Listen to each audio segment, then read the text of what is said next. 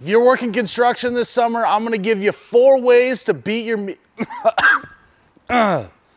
the heat. Number 1 way to beat the heat in the summer is you can take those sleeves of yours, just throw them away. Now I know what you're thinking, Miles, you have a license to carry these guns. And all I gotta say is, why don't you ask your mom? Just remember, 80 degrees, lose the sleeves. It kind of rhymes. Now, once we've accomplished getting rid of sleeves, the next move, get rid of pants. You gotta show some knee. Does OSHA like the outfit I'm wearing right now?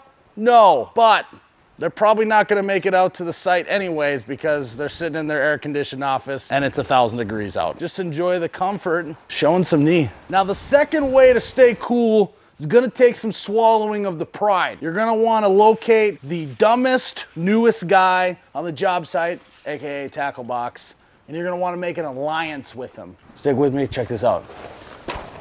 Hey guys, I think today is finally the day we teach tackle box how to use a saw. I don't wanna do it, but I think I should. Remember, it could take a while. He's pretty dumb, so don't worry about us up there. Yeah, hopefully we don't lose a finger, but no guarantees. Come on, tackle box.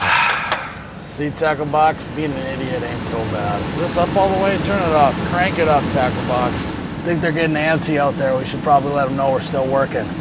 Yeah.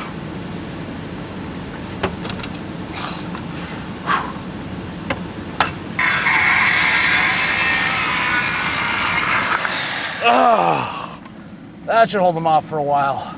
All right, number 3 is in the same family as the tackle box alliance. You're gonna wanna be strategic. Only do the jobs that are in the shade. Now, this can be difficult because, newsflash, the sun moves, so do you. You gotta be constantly keeping an eye on the old fiery ball in the sky, and you want no part of that. The sun is undefeated. Oh, we're getting a cloud. You can maybe venture out a little bit. Cloud going away. Back to shoveling in the shade. Now, potential problem about working in the shade. You move too fast, then you gotta work in the sun. So, you gotta start milking it. You're really gonna wanna take a page out of the old city worker book and just delay, delay, delay. I can't hold on to this board. It's like I need a pair of gloves, I think. Maybe there's a pair of gloves over here. Well, no pair of gloves. I guess I just gotta work with what I got. Son of a buck. You gotta cave this bank in, shovel more, do it. You're gonna do the slippery board technique, do it.